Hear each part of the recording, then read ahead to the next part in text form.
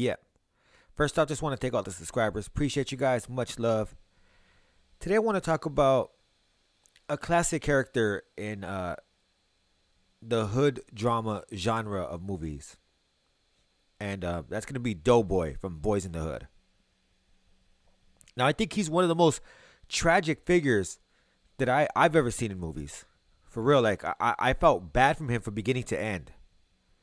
From beginning to end, it's like, as soon as you meet him, well, not as soon as you meet him, when you meet him first, you know, him and little Chris are walking and like, it's not too bad. But when you see his household for the first time, man, it's fucked up. Like, his mom is just talking shit to him. You ain't shit. Like, just talking a gang of shit. It's just like, damn, let the little motherfucker chill. Like, he wasn't bothering anybody. He wasn't doing anything. She's just right there just going off on him.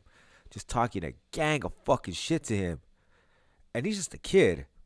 So I just think about that. Like, man, this kid went through some heavy-ass emotional abuse. His probably his sense of self-worth was diminished by the time he was a fucking kid.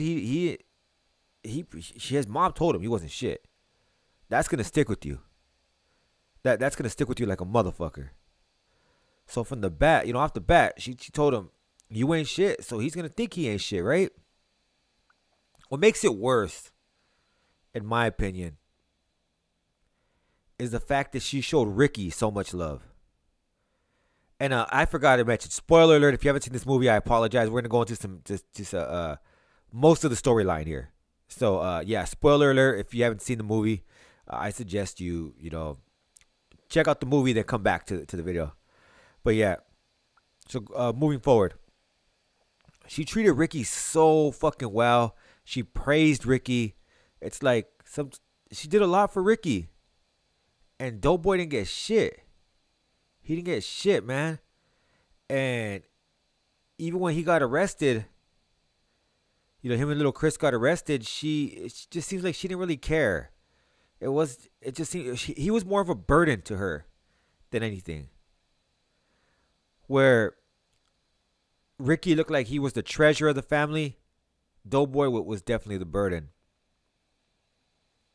When he gets older, you could see, like, he's torn. He's a real, like, to me, he was a real trippy character.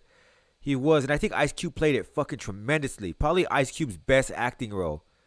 To me, I just thought, like, wow, out the gate, he came out like, damn, that's a dope-ass performance. It really was. Because you could see, he goes, I can't read. I ain't no fucking criminal. When they're having the barbecue when he gets out. Like, to show, like, he's more than he's more than just, in his mind, he's more than just what the streets make him out to be, right?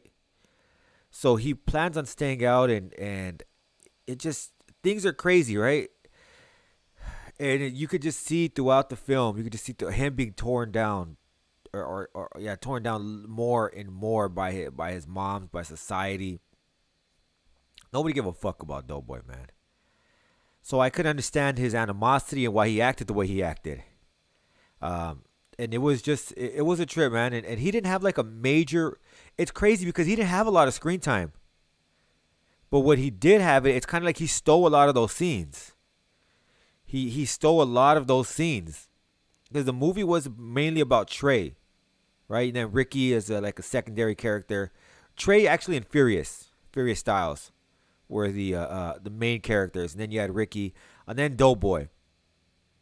But when he was on there, he stole the scenes, and you can see how, like, even when the recruiter came, he had more sense than a lot of the people there too around him. That was a trip too, because when the recruiter came and he dropped by the pad, and they were like, I played ball, and he's like, ain't nobody fucking talking to you guys. Like, he knew, like, he kind of, and that's the sad part too. Actually, if you think about it now, that is the sad part, because his friends still had like hopes and aspirations where, hey, maybe we could make it. If Ricky's making it out the hood, maybe we could make it out there. But Doughboy kind of chalked it up like, dog, that ain't gonna happen for us. That shit's not happening here. Like, stop wasting this man's fucking time. Let him go in the house and talk to somebody who really has a chance. That's a sad situation. Really sad. And there was a deleted scene that I want to share in the movie, which I thought was a trip. Because actually, before I get there, let me just run it down real quick. One of the saddest parts, I think, too, is that before Ricky gets killed, what ends up happening? All of that animosity and hostility that Doughboy felt, I think, towards his mother. And it's crazy because when you're, I don't know, when you're from the streets, you can't go off on moms like that. So Doughboy couldn't take that aggression out on his mom. So a lot of that aggression he had, a lot of that hostility he had, he aimed it towards Ricky. And he looked out for Ricky growing up. You know, when Ricky got his ball stolen, Doughboy got it back and took an ass whooping for that shit. So there was a lot of tension and animosity, and it came to a boiling point. And unfortunately, it came to the boiling point right before Ricky got killed. And after he gets killed, the mom kind of blames Doughboy again. So I'm telling you, it's a fucked up thing, man. And this scene was deleted. It was a deleted scene, but I think it's a real powerful scene. So I'm going to go ahead and share this right here. What Trey? I heard about Rick, I'm sorry. Sorry about your brother, Darren. Yo, Trey said he can't come out now. What's up with you? What's up with me? What's up with you? What you getting ready to do? What you think I'm getting ready to do? I think you're going to go do something very stupid, something you're going to regret, Darren, and I don't think it's going to make you feel any better. If that's what you think, you're wrong. It's not going to make you feel better. It's going to make me feel a lot better. Darren, it's not going to make you feel... Come here, man. Darren, that's just what they want you to do, man. Who the fuck is they?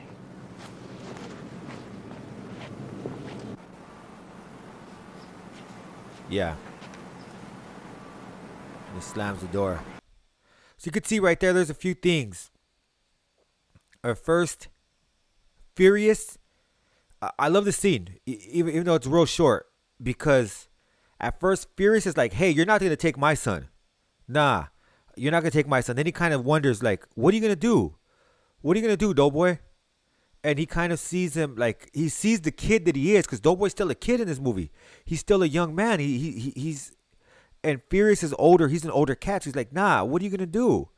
And Doughboy doesn't want to hear that shit. He's like, man, fuck that. He's mad. And he tries to talk some sense into him. Like, dog, don't do this. You don't need to do this. And he walks away and he tries to one last attempt to get Doughboy's attention. That's what they want.